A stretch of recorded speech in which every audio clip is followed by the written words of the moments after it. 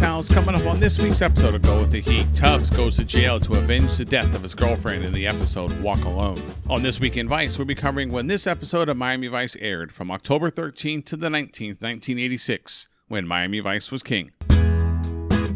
In news, on October 14th, the Nobel Peace Prize was awarded to Elie Wiesel in Oslo, Norway. Wiesel's work includes 57 books, professor of humanities at Boston University, assists in creating the United States Holocaust Museum, and more. Most people know Wiesel from his 1958 book, Night, a disposition of his experience in surviving Auschwitz and Buchenwald concentration camps during World War II. This episode of This Week in Vice is recorded just after the one-year anniversary of Elie Wiesel's death on July 2nd, 2016. At around 100 pages, you have no excuse to have never read this classic.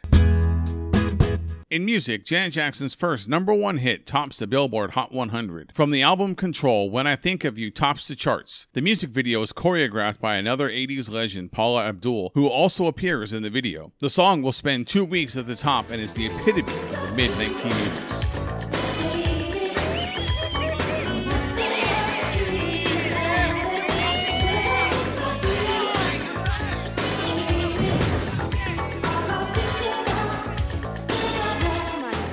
In movies, Crocodile Dundee is still holding the top of the box office. But this week is a classic. Directed by Martin Scorsese, on October 17th, The Color of Money lands in theaters. The film co-stars Tom Cruise, John Turturro, and Helen Shaver. But most importantly, the film stars Paul Newman, reprising his role as Fast Eddie Felson, and is a sequel to one of the all-time greatest movies, The Hustler, released in 1961. Let's get down to facts. Newman is amazing in this film and is finally awarded his first Academy Award as Best Actor for his portrayal as Fast Eddie. This is one of my all-time favorite movies, even though Tom Cruise's dumb face shows up in it occasionally. Paul Newman is a god among men, and the world hasn't been the same since he left.